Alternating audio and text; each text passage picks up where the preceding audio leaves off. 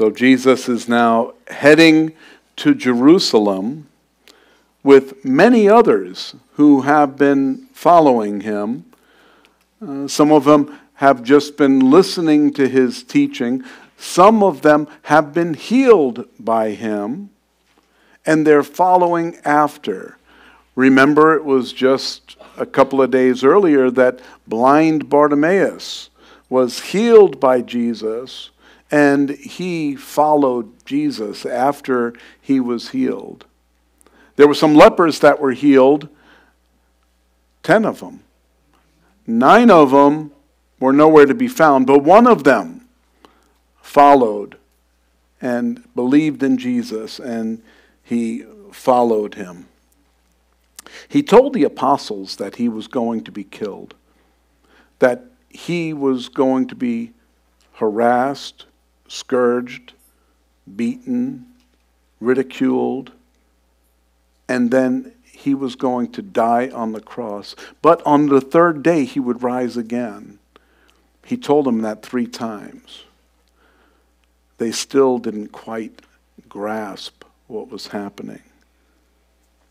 Today's message is titled, "The King is Coming."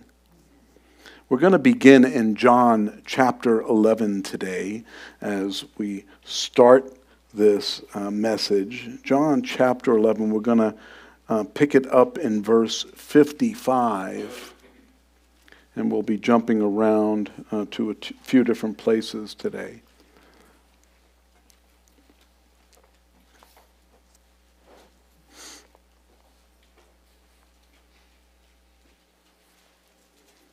I was talking with someone from the Billy Graham Association who is going to be putting on the event next year here at the Fountain, and we were talking at the community center on Tuesday, and he said, I loved going to Calvary Chapel, and when I was there, because he was there in the 60s, when Pastor Chuck was just starting out. He still had the tent and everything set up in Costa Mesa. And he said, what I loved about going to Calvary Chapel is when Pastor Chuck said, turn to this page, you would hear all of the pages in the Bible turning. People were reading their Bibles, and he said it sounded like a bunch of locusts just flew through the place, and so it was pretty cool. We talked to a lot of different people at the event,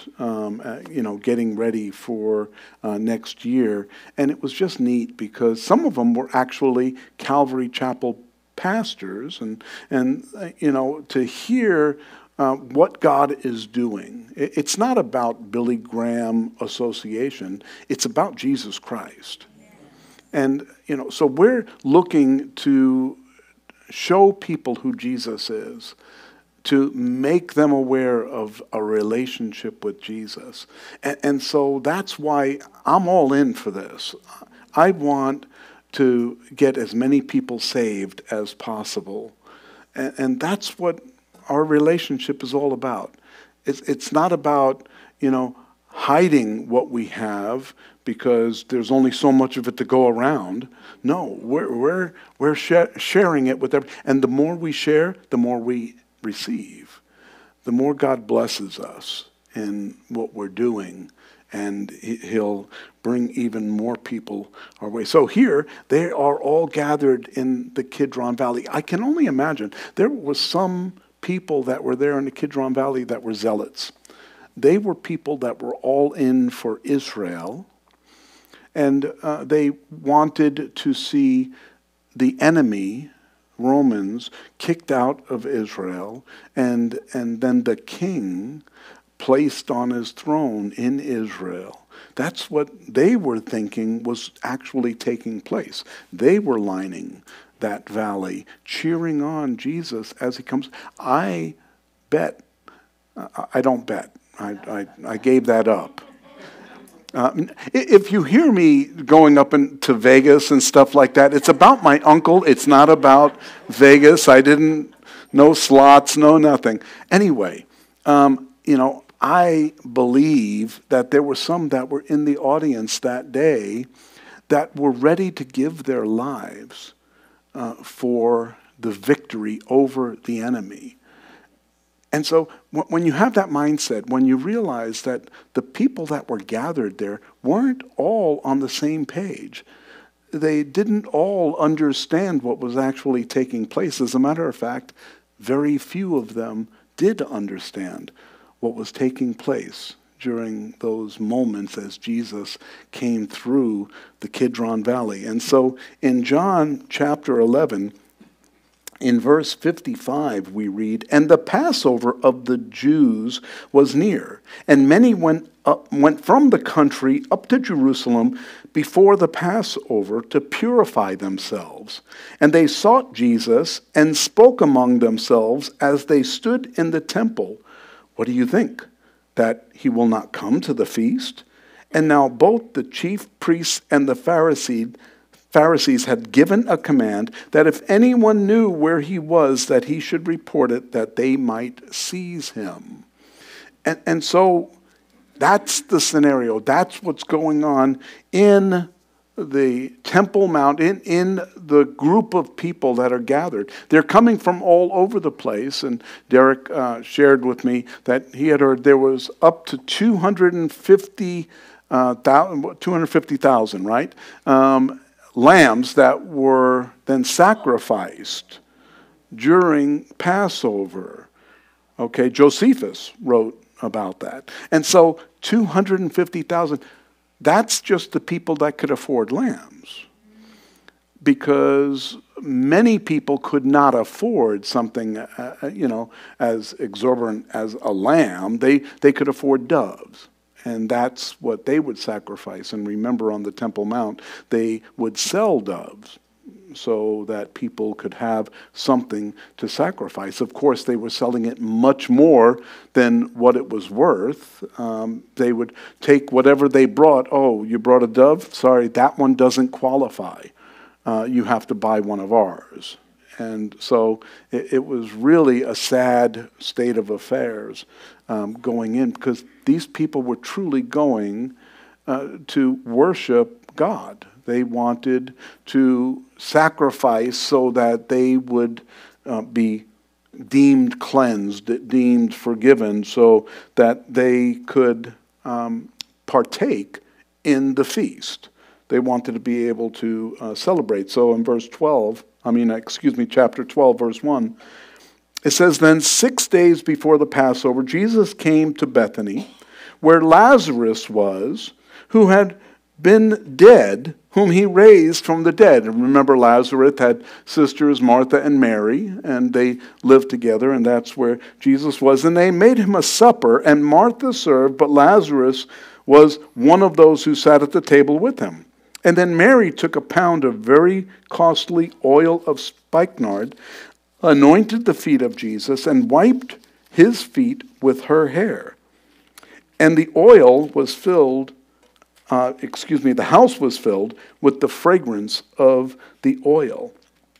And so can you picture that? They're all gathered around the table, and Jesus is there and with his feet out onto the side, and Mary comes and pours all of this oil. And I don't think it's stinky oil. I think it's actually very fragrant and very high. See, she wouldn't have poured cheap oil on his feet. This was something, oil of spikenard was very expensive.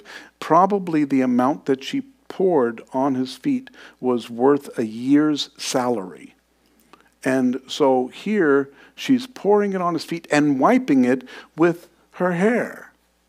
I know that women, do you do that with your husband at night? "Oh, here, let me clean your feet for you." That's not something I would think of, but there it was. Mary thought of that and thought, "This is how much I love this man. This is how much he should be honored in doing that." And she wiped the oil off. And can you imagine the smell? It says that the house was filled with the fragrance of his oil. And it was a good thing. Cheryl and I had dinner at the Keg a few weeks ago, and someone came in wearing perfume. That was not a good thing. And they had too much of it on. It ruined my meal, and I don't have a sense of smell. I can taste it. That's how bad it was. And then they sat in the booth right behind me. And so it isn't that kind of fragrance. This was a pleasing fragrance all through the house. And oil is indicative of the Holy Spirit also. And I just get that feeling of how the presence of God was there in that place and ministering to the people that were there. But one of his disciples, Judas Iscariot, Simon's son, who would betray him, said, "Why was this fragrant oil not sold for 300 denarii and given to the poor?" This he said not that he cared for the poor, but because he was a thief, and he had the money box, and he used to take what was put into it. And so we're just finding out that Judas Iscariot was a thief. We always knew he was going to betray Jesus, but here we found out that he's a thief, and it was like the Holy Spirit held back that information until now that it's put in the scripture. And so, you mean the rest of the guys didn't know that? Why wasn't Andrew keeping, the tithe box? Why? And do you think Jesus didn't know? You see, he knew.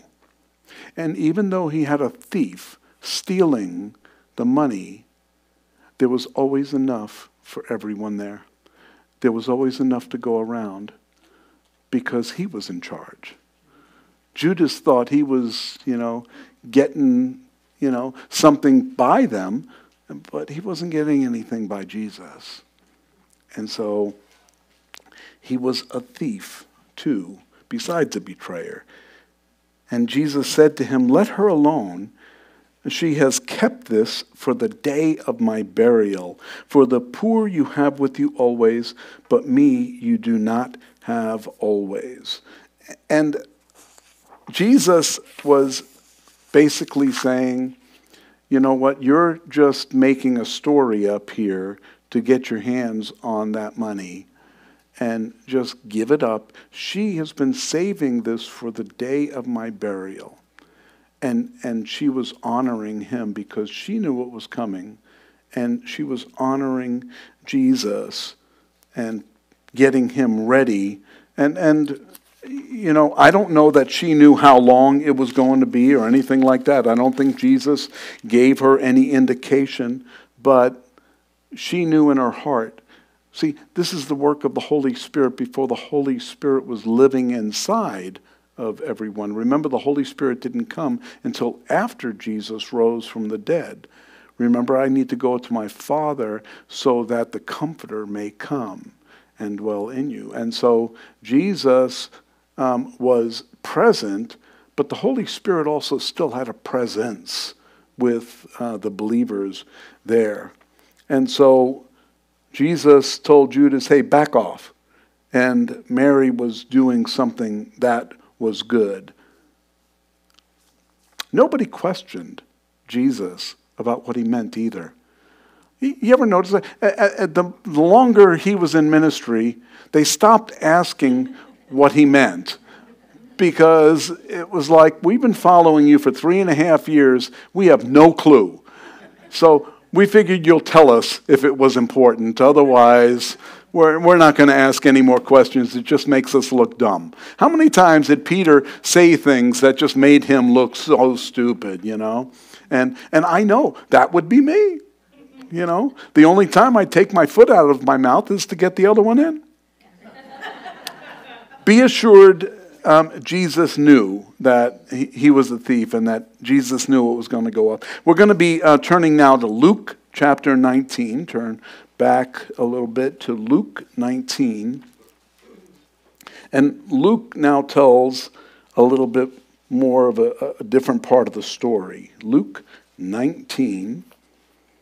and we'll be in picking it up in verse 29. So here they were in Bethany. That's where they spent the night, in Bethany, with Mary, Martha, and Lazarus, and others that were there.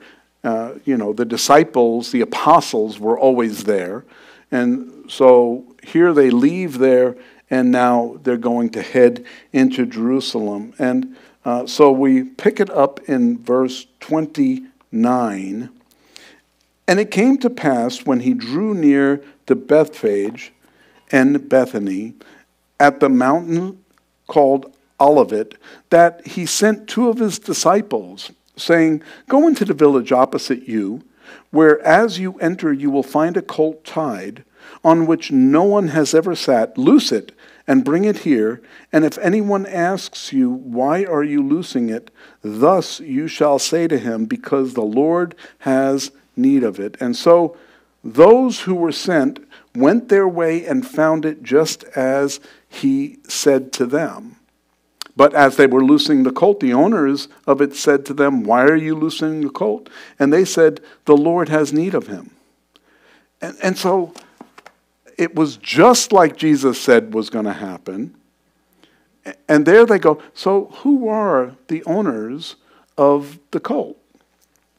We don't know. We're never given any further information. I believe that they had a vision. They knew that someone was going to come and ask for the colt. And, the secret password is, "The Lord has need of him." And so they were told that's what was going to be said. If someone would have come up and said, "Well, I just like it and I'm taking it," they would have beat them up. But instead, it was, "The Lord has need of it." And they said, "That was my dream. Now I know that this is supposed to be." I would only have to imagine that they went with them as they brought the colt to Jesus. And so those who were set, they brought it, and they got it. "The Lord has need of him." And then in verse 35, they brought him to Jesus, and they threw their own clothes on the colt, and they sat Jesus on him. And when you consider that, it's a miracle, because the colt had never been sat on before. This was a wild animal, never been trained, never been sat on, and it just gives us another demonstration of the power of Jesus. He is able to bring calm to a wild animal when he is put on the back of the animal. And so they put Jesus on him, and as he went, many spread their clothes on the road. And so here's the Kidron Valley. And like I said, it's just a valley that goes up, goes down like this, goes up on the other side. Standing on it today, standing on the Mount of Olives, you can look across, and you can see the eastern wall. You can see the east gate. It's sealed. Okay, they sealed it. The Muslims have sealed that because it's going to stop the Messiah from entering through the east gate. Bricks can stop God. So that's why they sealed it. You know what else they did? They planted a cemetery in front of the wall. You see, because Jews wouldn't be allowed. It would disqualify them. It would make them dirty and disqualified from being able to even enter into the Temple Mount. They would have to go through a ceremonial cleansing before they got onto the Temple Mount. And so they planted this whole cemetery right there in front of the wall. So there's no way that the Messiah will be able to come and go through the wall. It's still, you can see pictures of it. It's still there. If you're on the Temple Mount, you can see where it goes down to the east gate. It's sealed from the other side. You can see that there is this opening. So that's where the original Temple Mount, the gate, the original access was onto the Temple Mount. Remember, they built things in layers there. So this was layers lower. Herod's temple, when he rebuilt everything, he added to everything, making new layers above the old Temple Mount, the original Temple Mount. And so, but the wall's still there. And so Jesus is now going to ride through the Kidron Valley, come up the other side, and enter into the east gate. And so the people there were putting their clothes on the ground, or palm fronds, we read in another gospel, on the ground, laying out so that the hooves of the donkey don't even touch the dirt. Well, this was a way to honor a king riding into town. When a king overthrew the enemy and took possession of a city, they would ride in on a white stallion, showing that they were the conqueror. They came in as the conqueror. But if a king wanted to come in and demonstrate peace to the people in that city, they would ride in on a donkey. And so here they were putting the clothing and the palm fronds down, and he was riding on a donkey, bringing peace to the city. He was coming in not as a conquering king, but he was coming in as a king nevertheless, but he was coming in peace. The owners of that donkey may have known what Zechariah 9:9 said. It says, "Rejoice greatly, O daughter of Zion. Shout, O daughter of Jerusalem. Behold, your king is coming to you. He is just and having salvation, lowly and riding on a donkey, a colt, the foal of a donkey." And so maybe that's why they knew. Maybe all the people were aware, but I don't think so. I'll tell you why.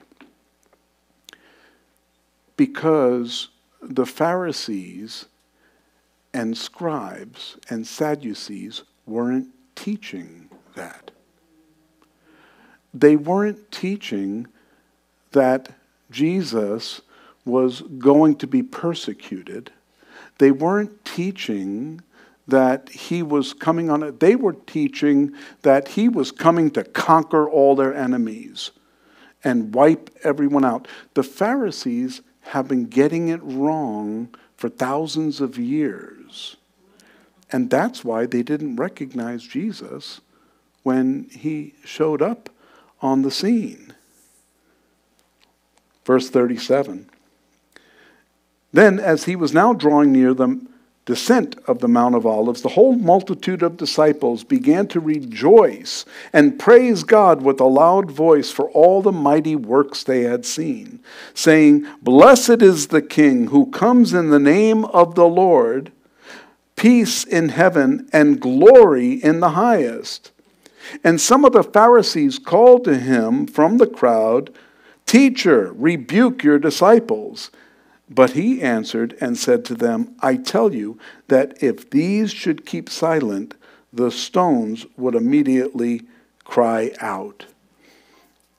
And so the Pharisees, once again, didn't get it, but the people believed that Jesus was coming to conquer. He was coming to win a battle with the Romans, push them out, and then he would bring peace and prosperity to the entire city. That's what they thought were going to happen because they didn't know the scriptures.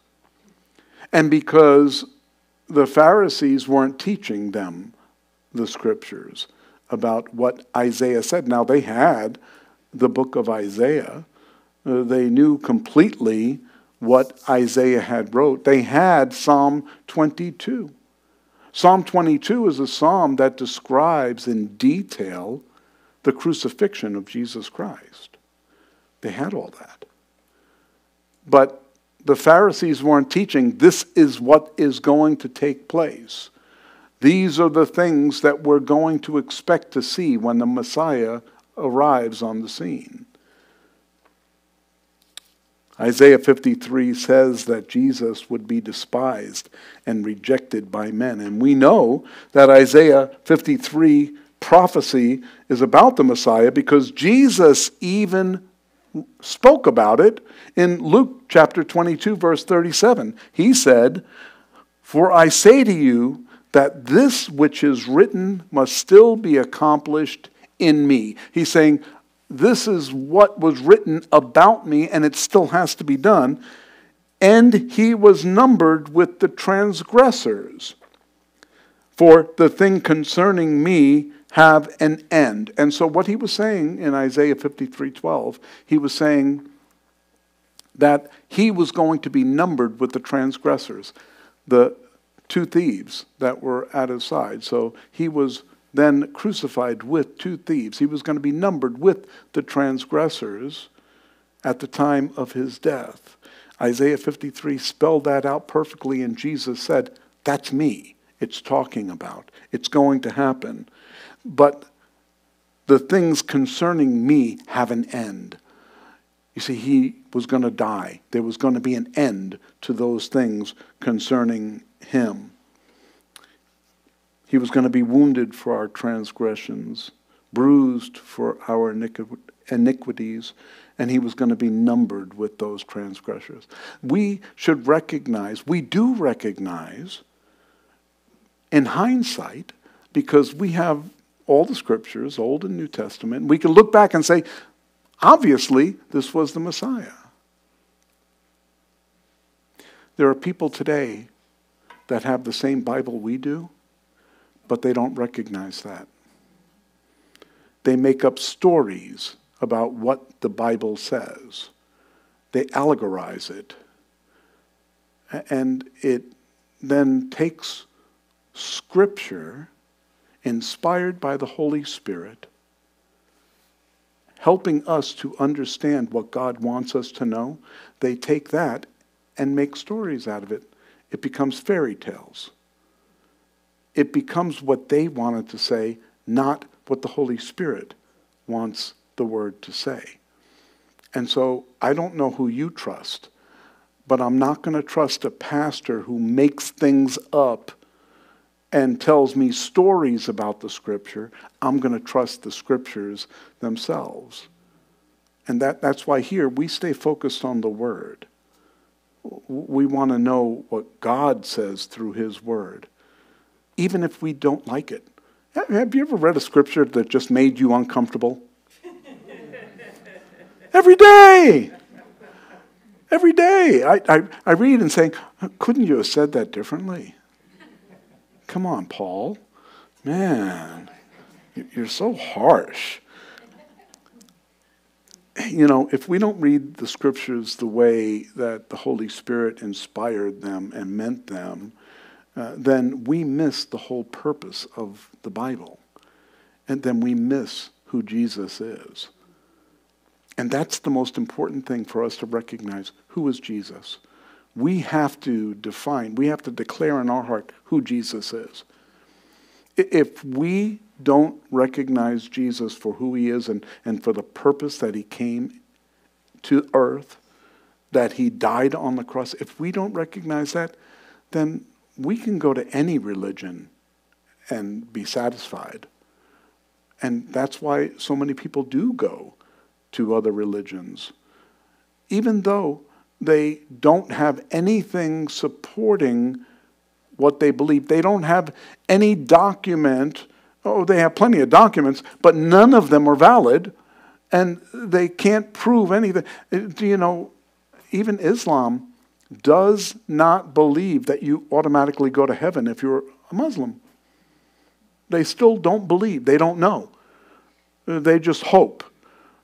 Man, I hope I make it. I don't know. And there is no hope outside of Jesus Christ. It's the only religion where we have a relationship with the creator of the universe. Christianity, but unfortunately that word is so watered down now. There are so many people that call themselves Christians, but they don't believe the Bible. And that's really the problem here. That's how come they got it all wrong. That's how come they thought that, Jesus was going to come and conquer and he was going to set up his kingdom, because they didn't know. They didn't read the scriptures and believe what the scriptures told them. Things haven't changed much, have they? There are many churches that believe that Christians, the Christian church, has replaced Israel.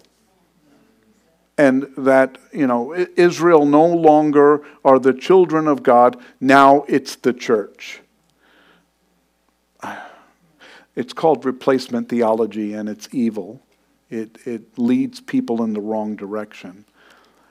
The reason why I say that is Romans chapter 11 tells us specifically that the children of Israel are going to get another shot. They're going to be able to redeem themselves in the future. It's going to happen. We are told how it's going to happen.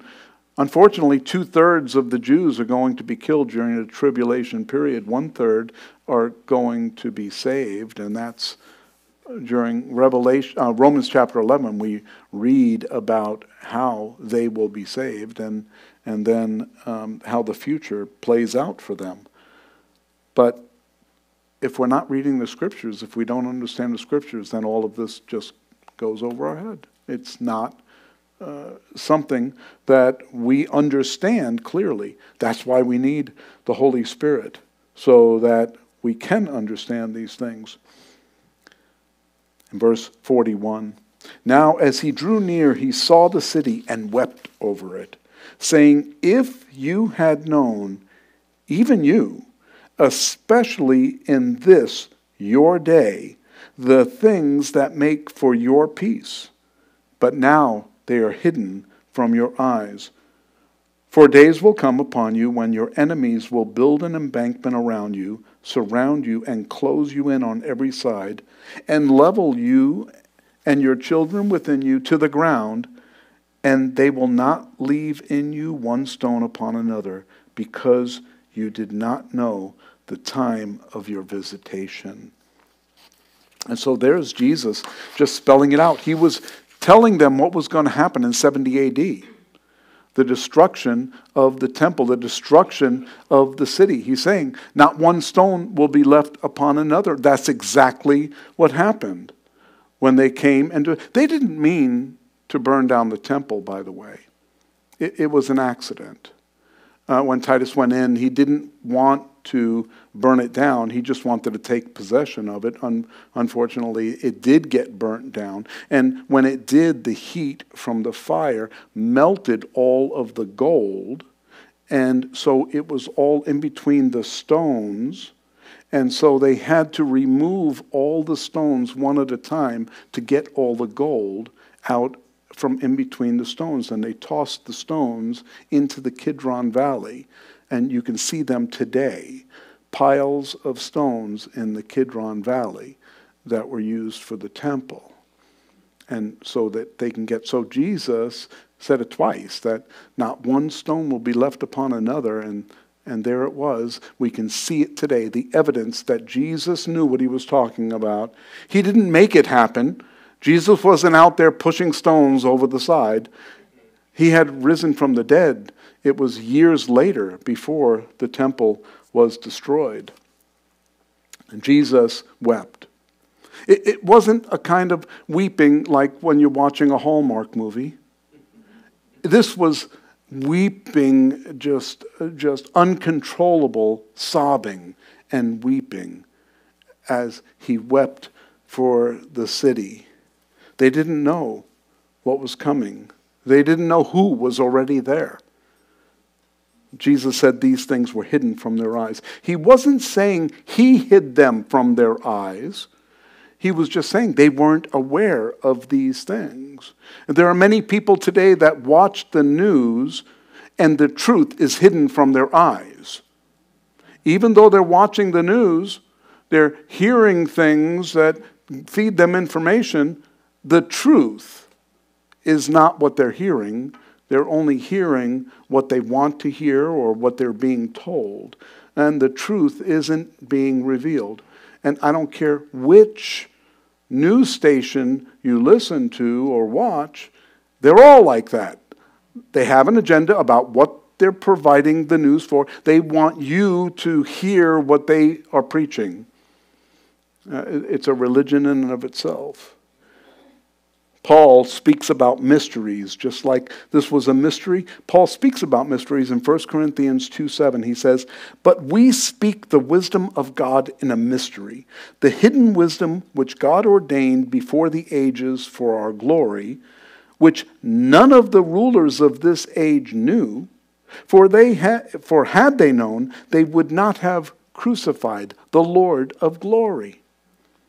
But as it is written, eye has not seen, nor ear heard, nor entered into the heart of man the things that God has prepared for those who love him." That's from Isaiah 2. That's Isaiah 64:4.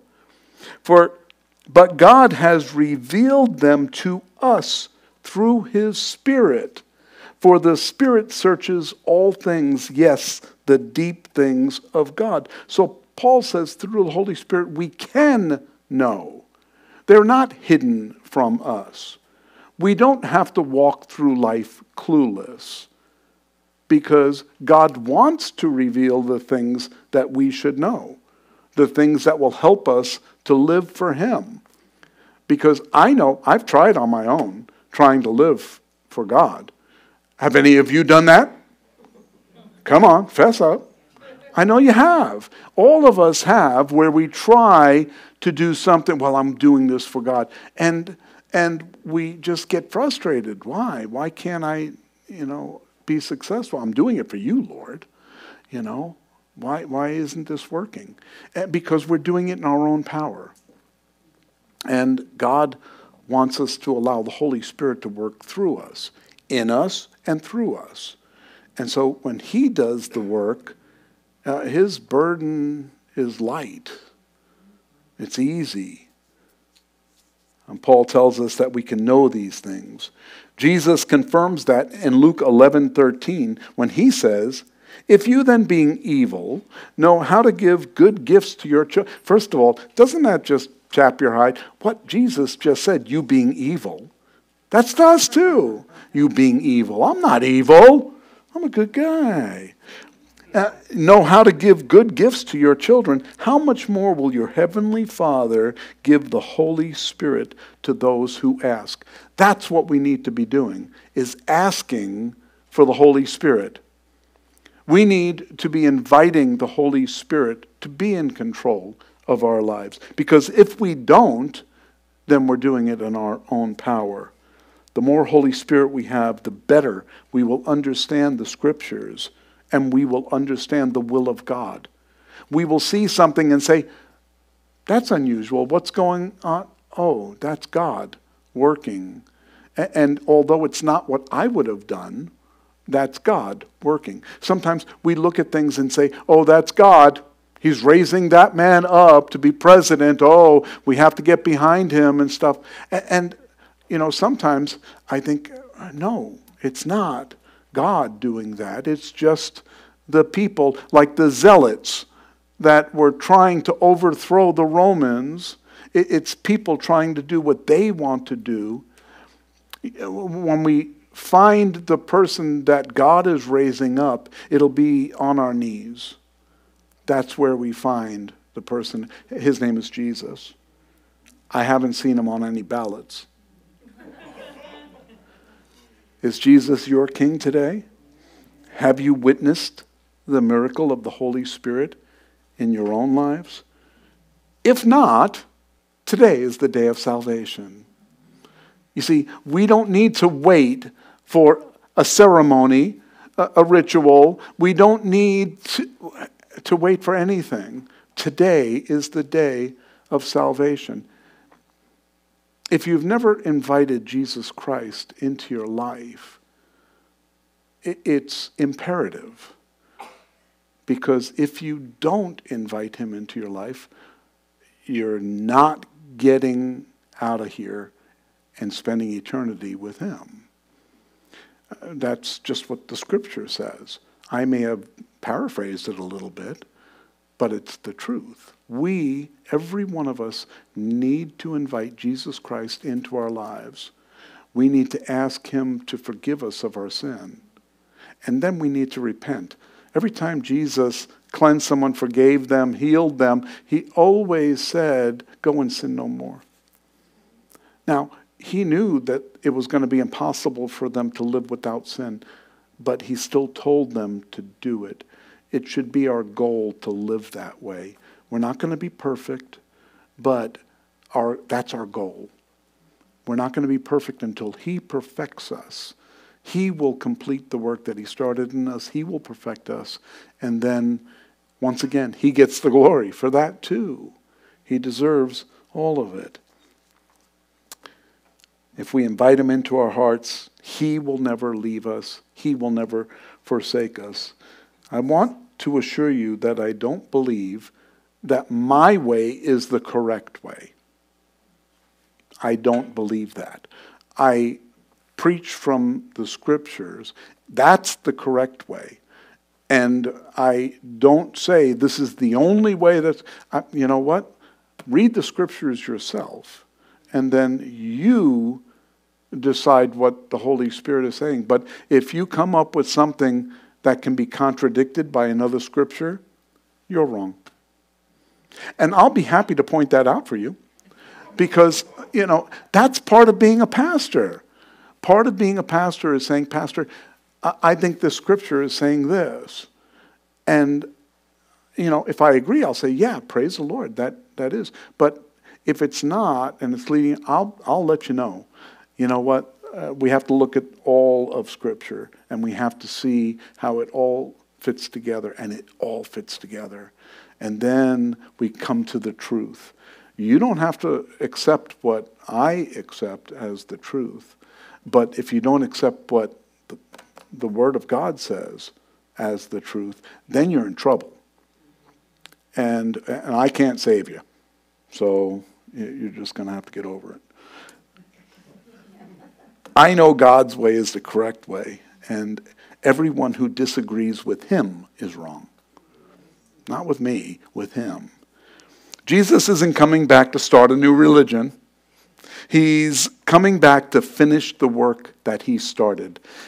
And we have all of the information that we need to see and prepare for him to come back.